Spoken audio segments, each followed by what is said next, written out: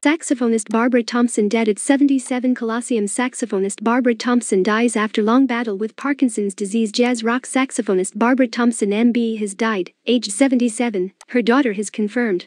The wife of late Colosseum drummer John Heisman had been suffering from Parkinson's disease for the past 25 years. In a statement, Thompson's daughter, singer-songwriter Anna Gracie said, "My mum had the most extraordinary spirit, she never gave up." However, her body finally let her down after a valiant battle with Parkinson's over the course of 25 years alongside complications with her heart towards the end. "We duly hope that she and our father have found each other once again."